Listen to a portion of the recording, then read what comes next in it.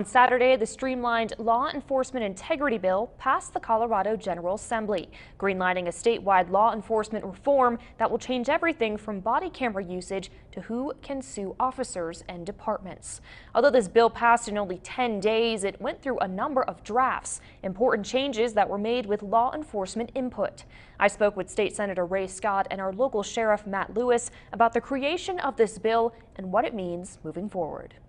I think law enforcement will be different.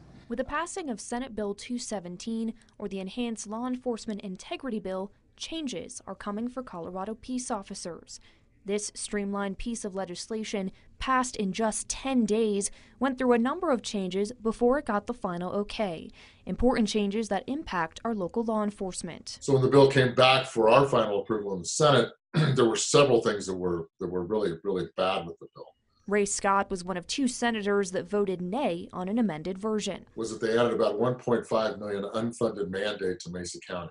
And it was just money they just don't have right now. Money that would go to body cameras for all deputies, the headlining new mandate for all law enforcement across the state. So currently the Mesa County Sheriff's Office doesn't have a body camera program. For local departments like the Mesa County Sheriff's Office, law enforcement input was critical to creating something feasible. Early versions of the bill, if you look at those as compared to what finally came out of the legislature, are completely different in a lot of areas, and a lot of that was due to direct feedback from the law enforcement community.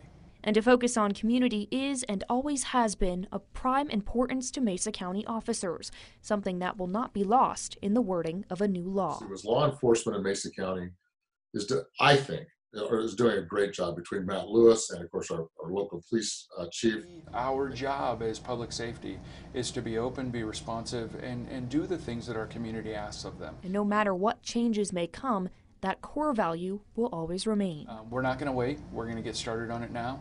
I think waiting would, quite frankly, be irresponsible, and there's a lot of work to be done.